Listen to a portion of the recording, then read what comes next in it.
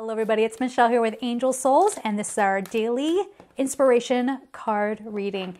If you would like to get a personal reading with me, just go to my website, angelsouls444.com, and please make sure that you check out my live tonight, happening on October 3rd, 6 p.m. Pacific, 9 p.m. Eastern.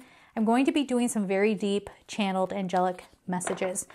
So what happens on those types of lives is that I end up being able to say a little bit more than what I could say on YouTube. So be sure to check that out. And of course, I have other lives coming up. Those are all in the description box. So here we go. What do we have for today? There it is.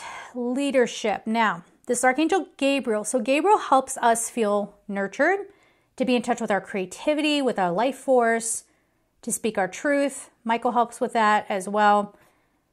Before you even read the card, this feels like stepping up. The theme here is accountability. So taking accountability in our own lives. And that trumpet, I don't know. It's sort of like Gabriel sounding the trumpet on the old way of life. And you just, putting an end to something. Whether it's a way of thinking, maybe it's blaming others, something.